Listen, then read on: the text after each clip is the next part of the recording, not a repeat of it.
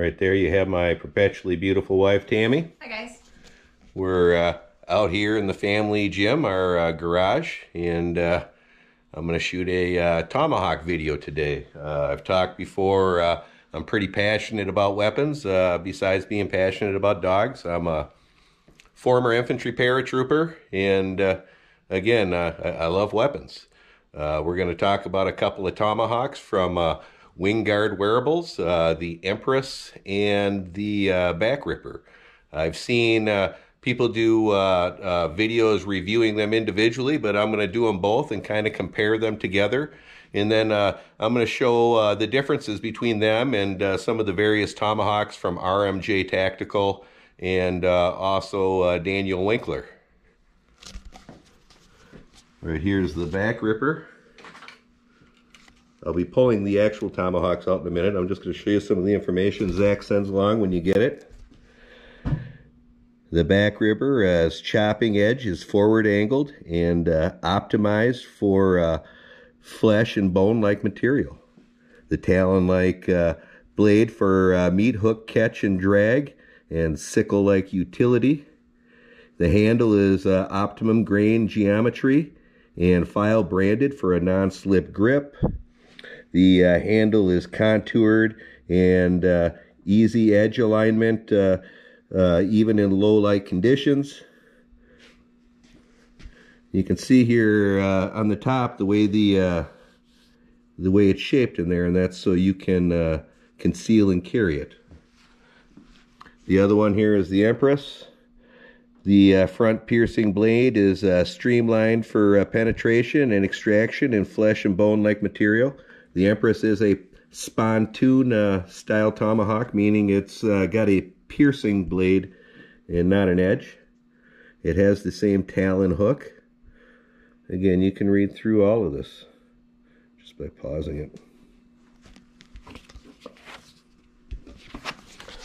it. Zach writes to me when he sends me the Empress, your Tomahawk is cast from high-strength silicone bronze in Lancaster, Pennsylvania. The handle and wedge are straight grain hickory from Pennsylvania. Your Empress is designed and hand-finished in Landenberg, Pennsylvania. It's a completely different animal from the RMJs and Winklers you own. And he's definitely right about that. I'm going to give the camera here to my lovely wife. I'm wearing these glasses because they're my pinhole glasses. I use them to read sometimes. I'm getting a little farsighted. So right now, you wouldn't know I was concealing carrying a Tomahawk. A 13-inch Tomahawk. And I'm just going to show you I got good range of motion while doing this. I'll do a burpee or two.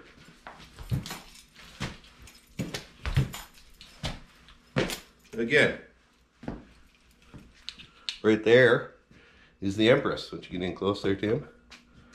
Now I'm going to show you this cool sheath system he has. Pulls right out. Again, it's a really handy weapon. It's only about 7 ounces or so. It's great and fast and agile. Unlike some of the Tomahawks from, say, RMJ Tactical, like the Shrike, which is actually a pretty heavy Tomahawk.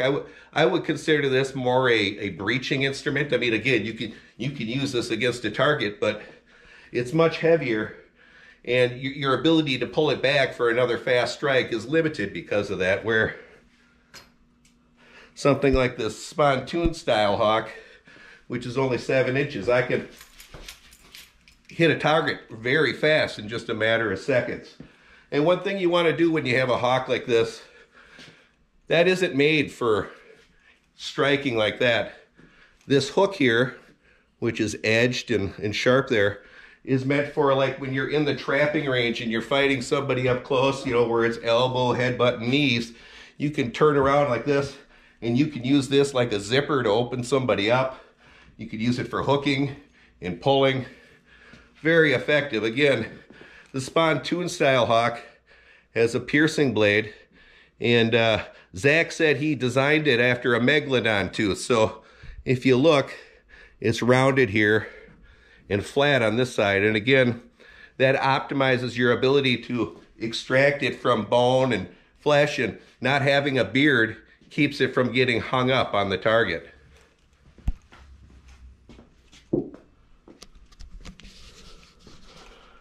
So that is the Empress. Here, Tammy, why don't you hold this for a second? I'm going to get out a tape measure.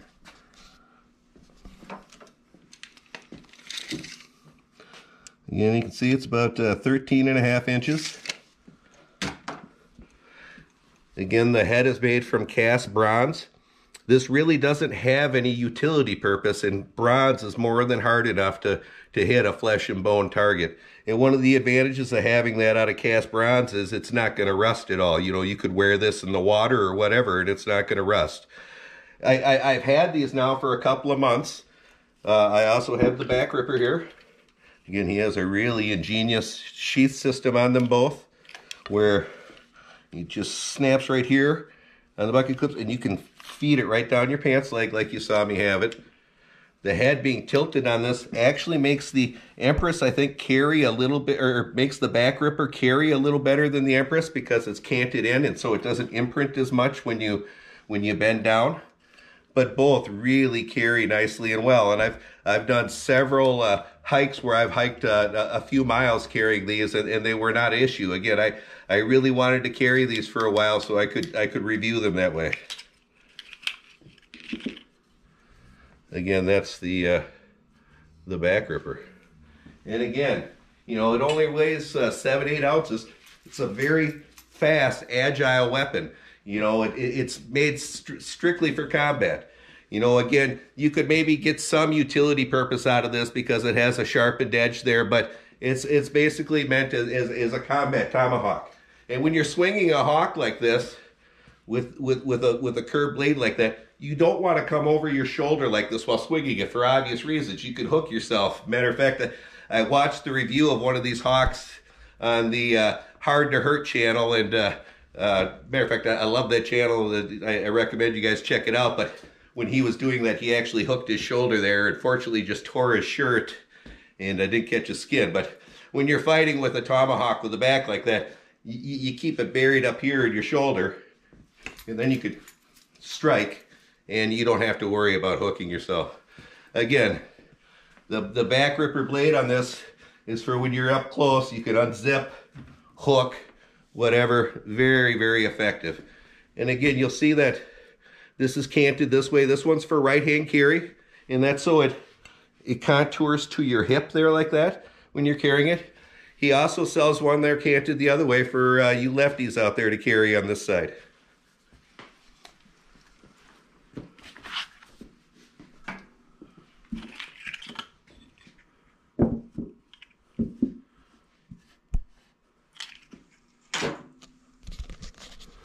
Again, to show you them both right here.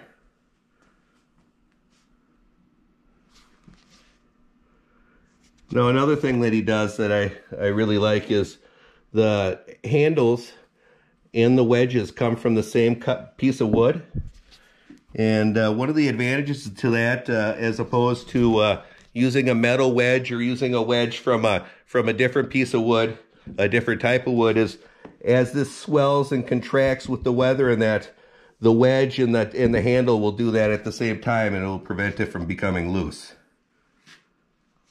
Show this here to you.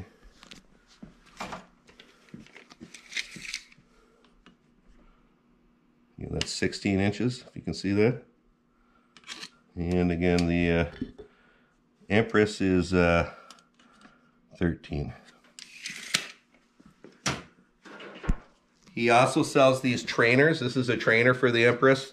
And one of the beautiful things is the trainer and the Tomahawk weigh almost the exact same, you know, so you can use this with somebody, you know, training and trying stuff. And, you know, I always recommend, if you get a Tomahawk, to get a trainer, because it really helps you. You know, it's like getting a gun and never practicing with it, you know. You want to learn to become very familiar with it, the weight, moving it. That's just my opinion. I'm going to show you these compared to my RMJ Tactical here. That's the RMJ Tactical Shrike.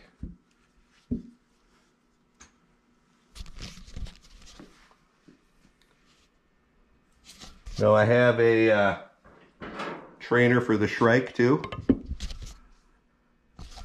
But again, this trainer weighs a fraction of what the actual Tomahawk weighs.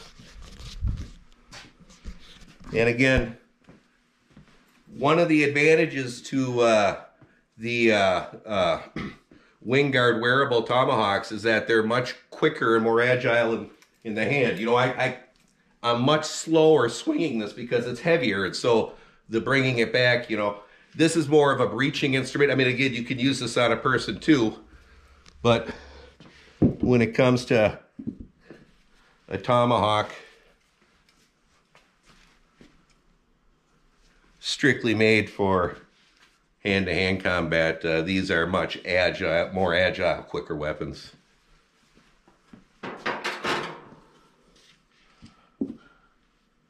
I also have a couple of other RMJs here you can take a look at. I have a pretty big Tomahawk collection. So that's the Kestrel, that's the Shrike, and I believe this bigger one here is the Talon. Again, the blade on these is handy in some situations. You can use it for hooking. You can also use it like a can opener and like a car roof. I've seen somebody do that before.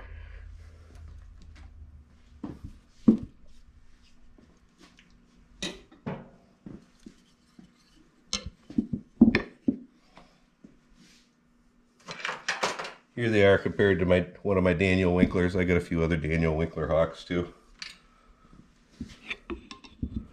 But again, I'm just giving you an idea of the size comparison. The Daniel Winkler Hawks are beautifully made as well. Again, they've got a little more weight to them, so they're not going to be as quick and agile as, say, the Hawks from Zach, but still a very nice instrument.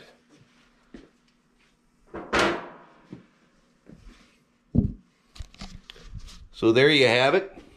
That's my review of the Empress and the Backripper from Zach at Wingard Wearables. I highly recommend you check him out, both his website and his YouTube channel.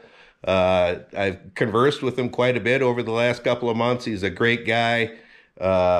All his products are made in the USA, and he really thinks outside the box with a lot of his different products. I highly recommend him.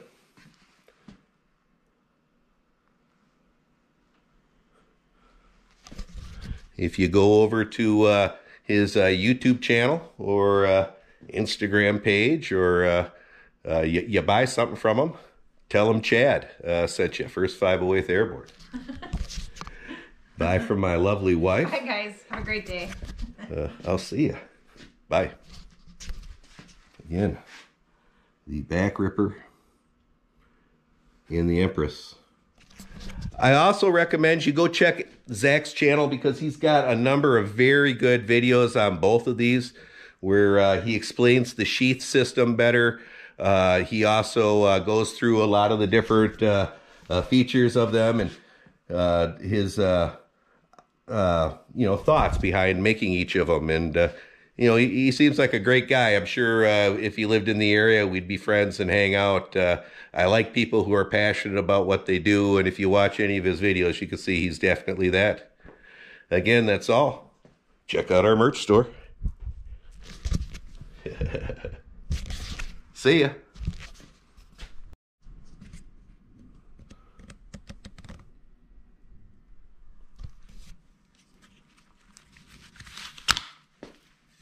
Pretty slick.